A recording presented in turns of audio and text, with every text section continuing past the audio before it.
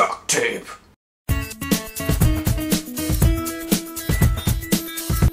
I got the bulk pack of the duct tape because my video is going to be an extreme waste of material.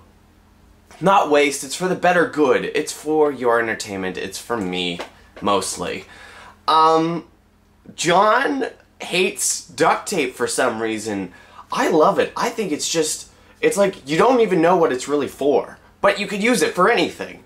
And maybe it's just me being a Canadian and my love for duct tape. And like, you know when anything's been fixed with duct tape because it doesn't look nice. It's like, oh, look at that silver stuff wrapped around that pipe. They obviously tried to fix a leak with duct tape, but it worked because it's duct tape. When I suggested this challenge to John, he was just like, no, I guess.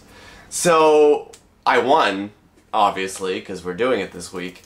And I'm really sorry that he doesn't feel the same way about duct tape that I do.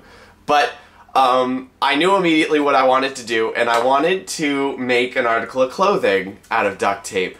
And I decided I'm going to make a shirt, a full shirt, a t-shirt out of duct tape. So that's why I got a lot of it, and that is what I'm going to do.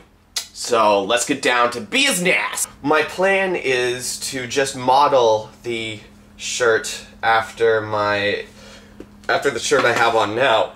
Maybe make it a v-neck, but this is weird. So that is my plan, and I guess I'll just, you know, start going and get this weird little nib out of there. I'll tune you guys back in when I've made some more t-shirt. So here's what I've got so far. This is the base of the t-shirt, which is going to be wrapped around me like hit. So t-shirts get complicated about this area because you got the sleeves connecting to this front weird piece, and then there's a back weird piece, and they have to be made separately. So this is my template, or this is the actual thing. I made a template earlier, and this is the chest piece. So that's going to go over top like that. And then I can make another one because it's going to go on the back like that. And then I got to make some sleeves. And then we will have a t-shirt. I absolutely did make a duct tape t-shirt. Completely out of duct tape. Nothing else. This was only duct tape. And the biggest challenge is going to be trying to put it on. Because since it's not real fabric, there's no give. I'm already laughing because I have tried to put this thing on before and it was unsuccessful. But it wasn't completely together yet, so... Okay, here we go. Let's see if we can get this thing on. Okay, here we go.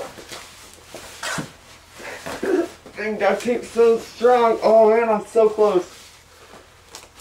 I am so close. So close. Oh my gosh. Okay. Okay. Oh my gosh. Oh, I can't breathe in this. Oh, I made it a little too tight. A little too tight in this in this area. But hold on. Do a little spin around for you. Oh.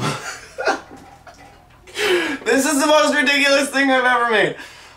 Oh, I can't believe how tight it is there. That can be fixed. I can fix that. Where's my hat? It's probably in the shirt somewhere. It was in the shirt. So, this is like the only way you're gonna see most of it.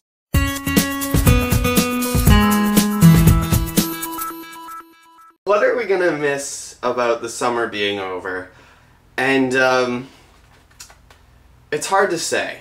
There are a lot of parts about, because I look forward to so many things in the winter that I forget about the things that I miss in the summer until summer rolls around again. I'm like, oh yeah, I can bring out those clothes, or I can wear that, or now I can ride my bike and I don't have to worry about dressing up. And actually, one of my favorite things that I'm gonna miss about the summer is being able to go for a bike ride and not being able to not wear mittens. Because when you go biking, I find my knuckles get really cold really quickly.